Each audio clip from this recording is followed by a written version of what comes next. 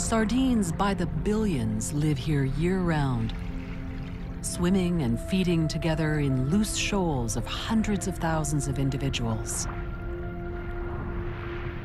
Then, in late April, ocean currents undergo a subtle shift.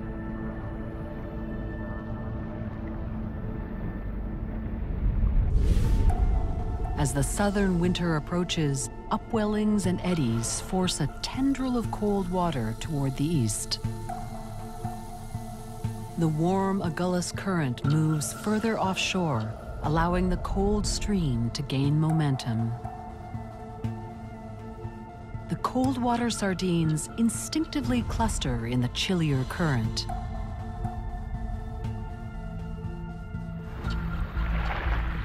"150 miles out to sea on the Agulhas banks, schools begin to mass together until they form a mega shoal 20 miles long. Then the single superorganism pours into the cold water highway toward the coast and shallower water. It's the biggest biomass migration on the planet, exceeding the great herds of the Serengeti. Yet exactly why they do it remains a mystery. The journey serves no apparent benefit to the fish. It will inevitably dead end in a warm sea unsuitable for sardines.